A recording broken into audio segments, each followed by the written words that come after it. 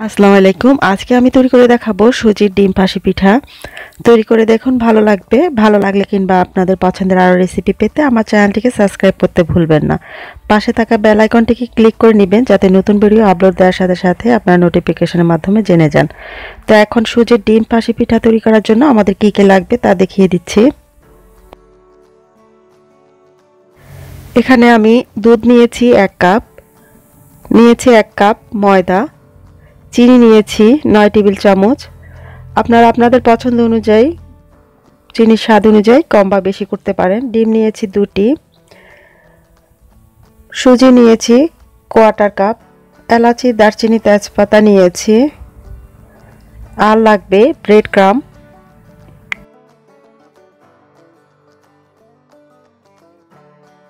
এখন একটা মিক্সিং বোলে নিয়ে নিচ্ছি ময়দা, দিয়ে দিচ্ছি তেল 1 টেবিল চামচ, দিয়ে দিচ্ছি স্বাদ অনুযায়ী লবণ,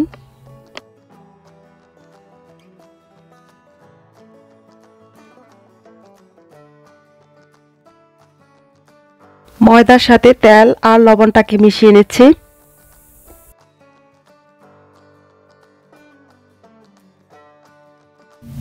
তেল লবণ ভালো করে মিশানো হয়ে গেলে এখন আমি এতে পানি দিয়ে ডো তৈরি করে নিব, পরোটা ডোয়ের মতো করে।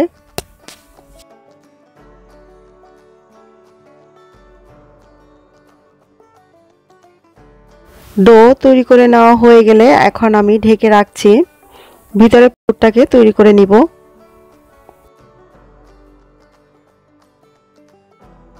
প্যানে 1 টেবিল চামচ ঘি দিয়ে দিচ্ছি। ঘিটা গলে গেলে এখন এতে দিয়ে দিচ্ছি তেজপাতা, এলাচি, দারচিনি। এলাচি, দারচিনি, তেজপাতাগুলোকে সামান্য কিছুক্ষণ নেড়েচেড়ে এখন দিয়ে দিচ্ছি সুজি। সুজিটাকেও ঘিয়ের সাথে মিশিয়ে নিয়ে ভেজে নিব কিছুক্ষণ। সুজিটাকে ভেজে নিয়ে এখন আমি এতে দিয়ে দিচ্ছি দুধ দিচ্ছি 1 কাপ। এখন দিয়ে দিচ্ছি চিনি দিয়ে দিচ্ছি 5 টেবিল চামচ। আপনারা আপনাদের চিনির স্বাদ অনুযায়ী কম বেশি করতে পারবেন। দিয়ে সাথে সাথে নাড়তে হবে সুজিটাকে। দিয়ে দিচ্ছি স্বাদ অনুযায়ী লবণ, দিয়ে অনবরত নাড়তে হবে, তা না হলে দলা দলা হয়ে যাবে। সুজিটা হয়ে গেছে, তো এখন আমি নামানোর আগে এলাচি, দারচিনিগুলোকে তুলে ফেলে দিচ্ছি।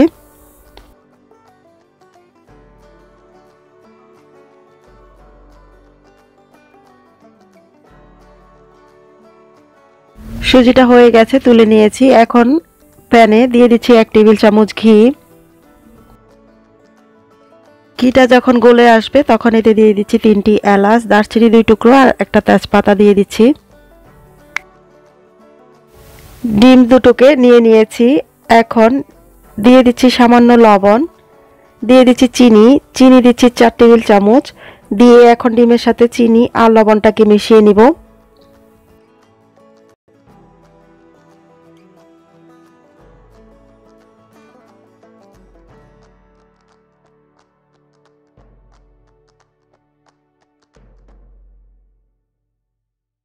এখন ফেটে নেওয়া ডিমগুলোকে দিয়ে দিচ্ছি প্যানে। ডিমের জর্দা তৈরি করে নিব, তো এখন অনবরত নাড়তে হবে, নেড়ে চেড়ে ডিমগুলোকে জর্দা তৈরি করে নিব।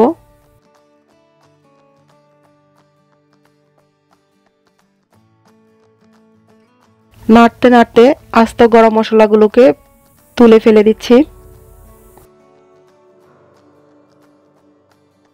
হয়ে গেছে, চুলার আঁচটাকে বন্ধ করে দিচ্ছি। ডোটাকে এখন ঢাকনা খুলে মথে নিয়ে বেলে নিব।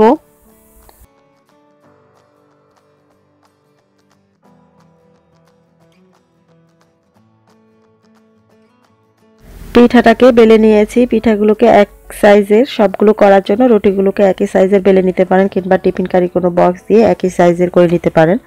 নিয়ে এখন আমি ভিতরে পুর দিয়ে দিচ্ছি সুজির পুর, আর একটা সাইডে দিয়ে দিচ্ছি ডিমের পুর।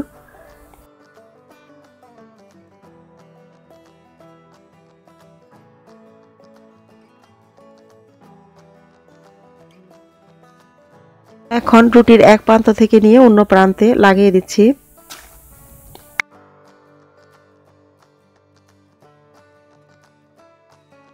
ভালো করে জোড়া লাগিয়ে দিচ্ছি যাতে তেলে দেওয়ার পরে খুলে না যায়।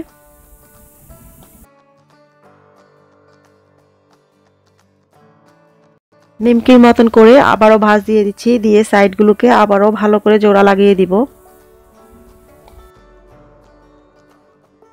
আর একইভাবে সবগুলো পিঠাকে বানিয়ে নিয়েছি। আমি এখানে নিয়েছি ব্রেড ক্রাম আর নিয়েছি একটা ডিমকে ফেটিয়ে নিচ্ছি।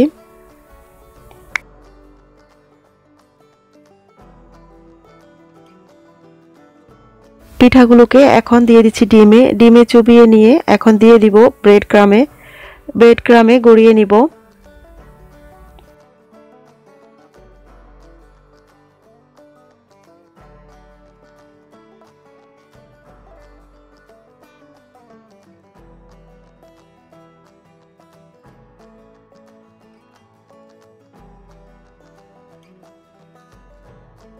আর এইভাবে করে সবগুলোকে করে নিব। না চাইলে ডিম আর ব্রেড ক্রামে না করিয়ে সরাসরি ভেজে নিতে পারবেন।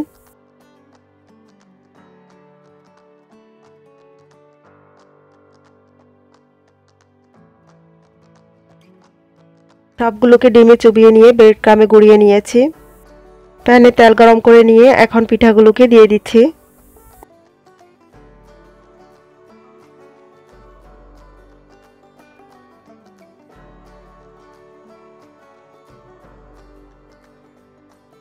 দোনো পাশ ভালো করে ভেজে নিয়ে তুলে নিচ্ছি তেল ঝরিয়ে টিস্যু তাওয়ালের উপরে, যাতে এক্সট্রা তেলটা চুষে নেয়।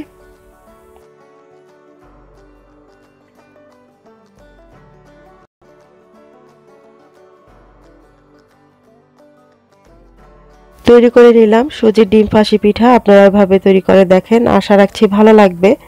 ভালো লাগলে লাইক শেয়ার করুন যত খুশি, আর আমার চ্যানেলটিকে সাবস্ক্রাইব করতে ভুলবেন না। আবারও আপনাদের পছন্দের কোনো রেসিপি নিয়ে হাজির হয়ে যাব। সবাই অনেক ভালো থাকবেন, সুস্থ থাকবেন। আল্লাহ হাফেজ।